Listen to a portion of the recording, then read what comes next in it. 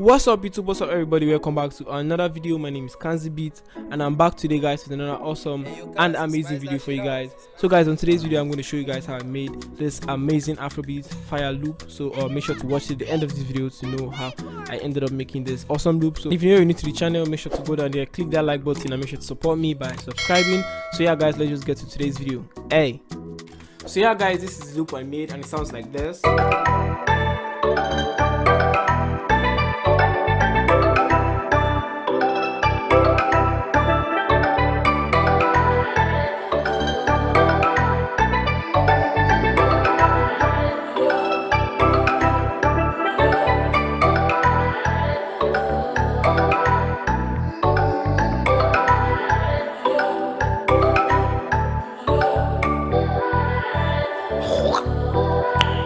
And then nice. these are the stems. There's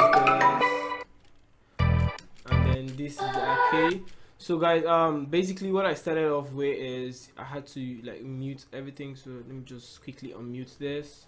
So yeah guys, this is basically what I started off with. I started off with this one-shot sound from a cymatic pack I've got. I've also been using one-shot sound a lot these days. I might also end up putting out a one-shot pack for you guys, so I don't know, but maybe in the future if you really want that, you can go to the comment section and say you want a one-shot pack. So basically I went to the piano roll and then I got the simple chord progression. And how you get most of this chord is go to your helpers, and in your helpers go to scale highlighting and then go to minor natural Aeolian, and then I use the key F sharp, and that's how basically I got my scale. And then I just paste this simple triad chord like this, and then I paste this one also. And then basically all I did was just copy this over to the second part right here, and then basically it was like this. And then I took this one up an octave and then took the two bottom notes and then dragged them up one octave to get a little variation from the beginning, the first two that I pasted over. And then moving on to this section, I wanted this to just downgress, like go down and give this like sad vibe. So it went down like this, and then I just pasted this over like this and pasted it over again. And basically I just took the bottom notes over to the top over one octave, and then I also took this same note like this and added it over here, and then basically just added this bottom note. This is very easy to get. Once you just go to your helpers, do the same thing I just told you. Go to your scale highlighting, pick any scale you want, but go to the minor Aeolian scale, and then you're going to get awesome fire melodies. And then moving on to the next thing I added was this. It's also a one-shot sound. This is called the melodic shot 20. Basically this is just like a bell sound, and this is what I got using the bell.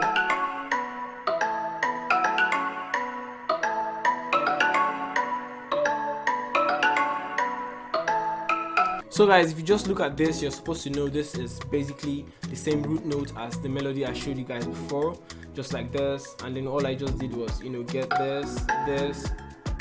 As you can see, this is the triad chord from the previous one, and then all I just did was just add this, and then add this, and then also this. All you need to do to get started with stuff like this is just basically the bottom notes, and then you can just build off your melody from your bottom notes. Basically it's very very easy to do. And then for the effects, what I did for the first two was for this one, what I did was I added filter parameter EQ, cut out some lows. It had a lot of lows and then low end, and then it was very sharp to the ear. So I wanted to make it very mid frequency. I wanted to make the mid frequencies what we are listening to and not the lows and the highs. So I boosted the mid frequencies a bit.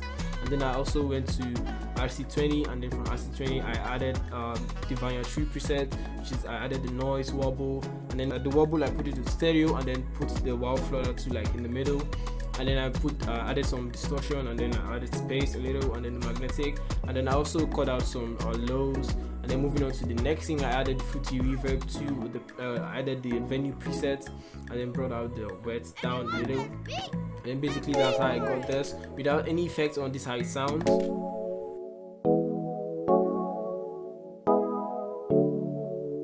And the effect sounds like this.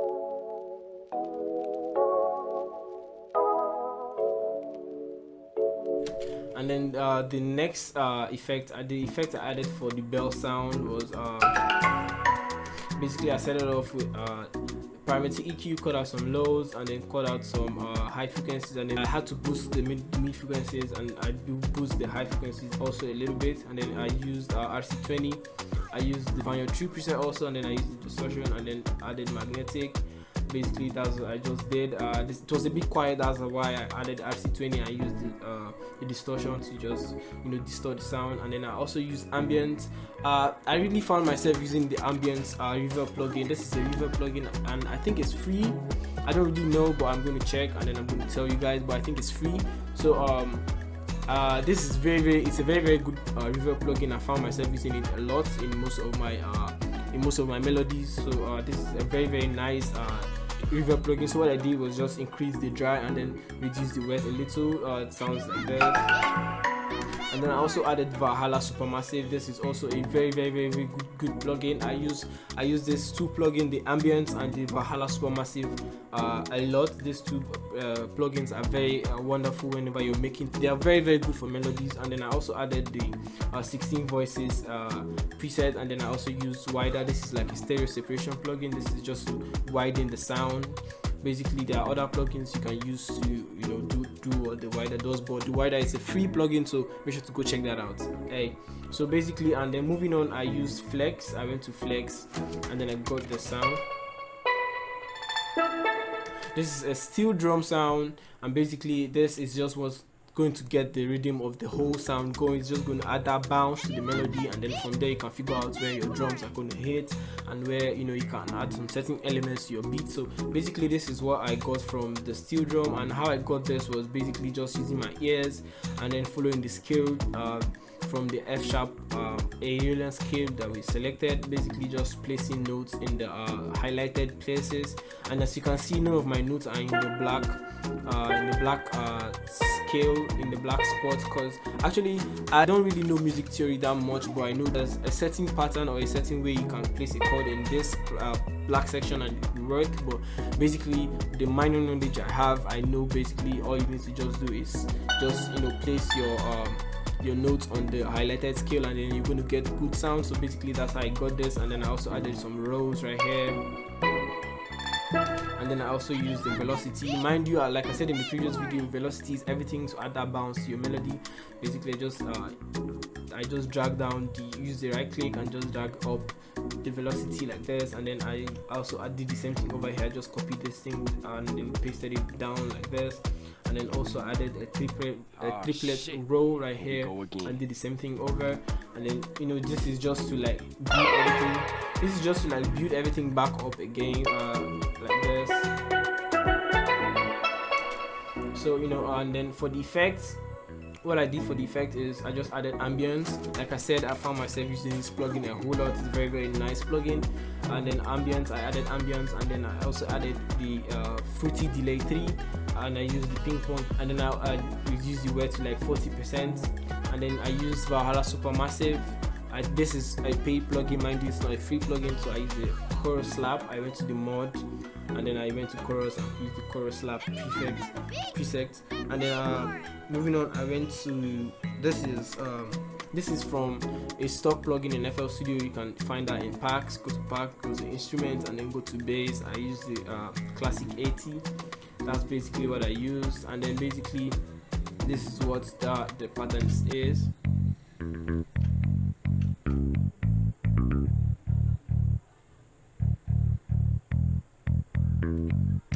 So yeah guys, basically this is just following the root notes of the melody. This is a simple F sharp, and then came down to E, and then back down to D, and then up to E again. So this is just the same thing as, you know, the bottom notes from this.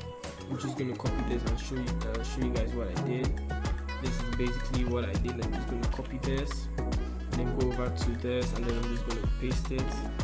As you can see, this is basically the same thing. So this is all I do whenever I make melodies, and then I just use the root notes of the melody, that I'm using to make my bassline progression or make my 808. So basically this is what everybody's saying, always follow the root notes, but then you can go along the line and then add some variations to it, you know, just make it spicy. You can, you know, this is like a build up, and then basically it's just going to come down to D from over here like this.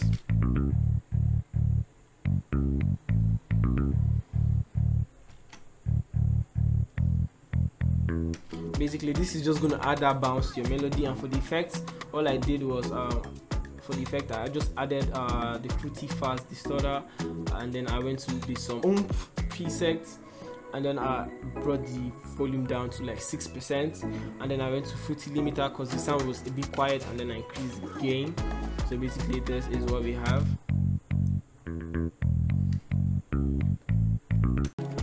So guys, yeah, moving on to the next sound, I added this it's also like a bell sound. Basically I added this, you know, just make the sound, just fill up that empty space. Yeah, that's right, we'll fill up the empty space in the beat and melody. This is basically, it just comes in once in every bar, just like that. And then for the effects, you know I really need to add ambience. I added ambience. This is a reverb plugin, and then I brought the dry over here, and then I increased the wet like this.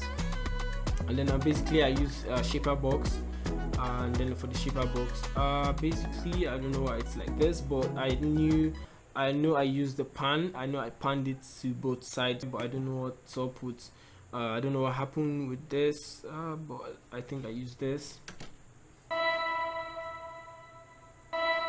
Yeah, basically this is what I used. And then I used the fruity delay 3, and then I went to ping pong, and then I brought the wet to like 34%. And then basically that's all I did for the effects for this sound, for the one shot sound. And then I moved to arcade.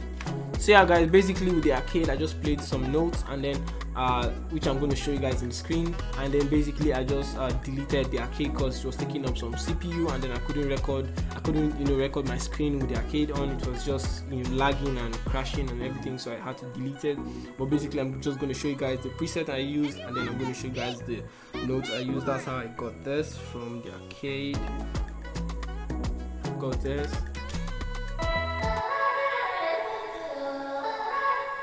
And for the effects, all I did was just parametric EQ, cut out some lows, and then boosted the highs, and then I also added ambience. This is also a reverb plugin, like I've said before. And then I increased the dry and reduced the wets, and then added wider. This is just to widen the sound, and then basically that's how it got this.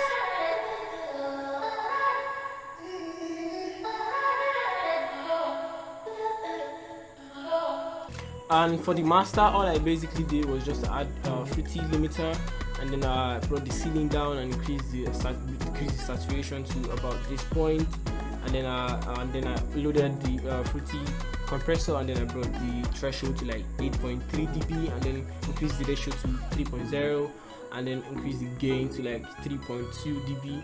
Basically that's all I did for the master. So yeah guys, so everything said, that's how I got this melody.